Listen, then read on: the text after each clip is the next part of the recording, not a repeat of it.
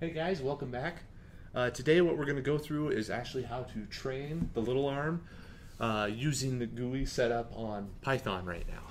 So if you look over here, this is the primary code that we're using. We're using GUI record v2. Let me show you the actual GUI itself. Here's our GUI. So right now we have scroll bars that control the angles of the servos on each one of the joints. But then we also have this other bar for speed. And this speed is actually the delay between the servo pulses. So in this case, with this interface, higher numbers are slower because it's a longer delay in between movement of the servo from 1 degree to the next, and lower numbers are faster.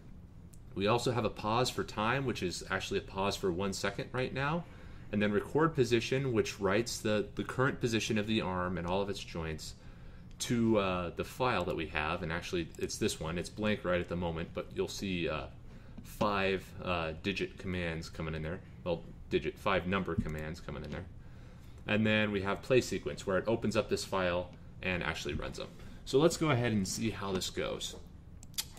So right now we've got the arm, and you'll see as I move the base moves to there, and then the shoulder, and then we've got the elbow and the gripper, so on and so forth.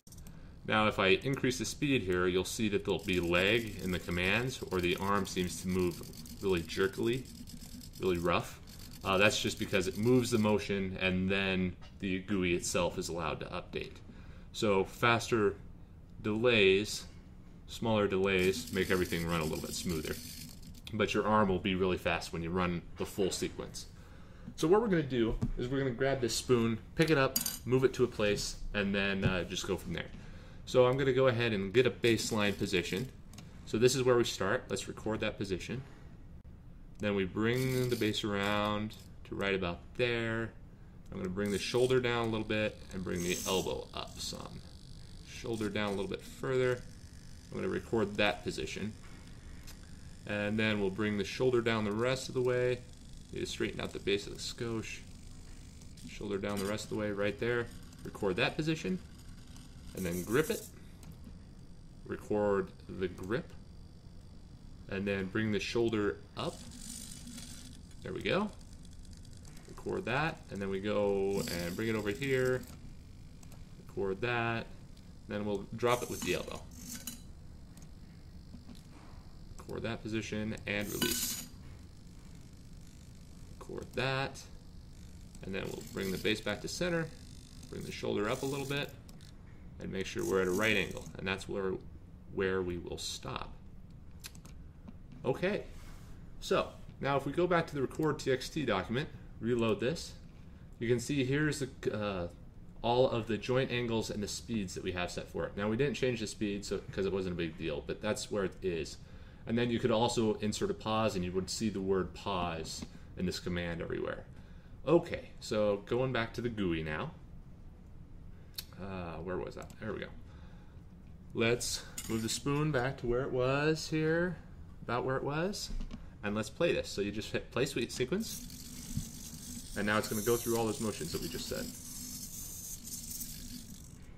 And returns to the position. I didn't have the spoon in quite the right spot. Let's try that one more time. There we go. Nice. Let's try that one more time to make sure it's not a fluke.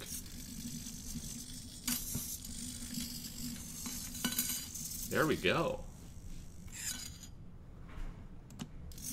Play the sequence here. Motion. So it's really that simple, guys. You just move the parts around using the GUI, and you can do whatever you want, and then you record the waypoints as you go along where you want it to be, and then it smooths out those motions and combines them all, and that's pretty much it. Then you've got your robot trained to do something like move sugar around or feed the fish, and then if you want to modify the code even further, you can add in timers and things and do whatever you want so that you can actually program this robot to be useful, or just set up a neat little system.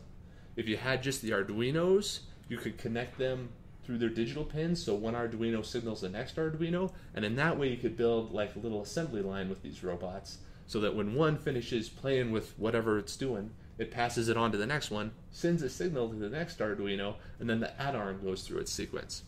Because once you have all of these positions set up, you can copy and paste them into Arduino code and use the servo function that was created a little bit earlier to just have these stored on the Arduino itself as opposed to actually on the computer. But this control and GUI and record is just a lot faster and easier than trying to code in these one number at a time. It's just a lot more fun and a lot quicker. Alrighty, thanks everybody. Hopefully you see how it kind of works now.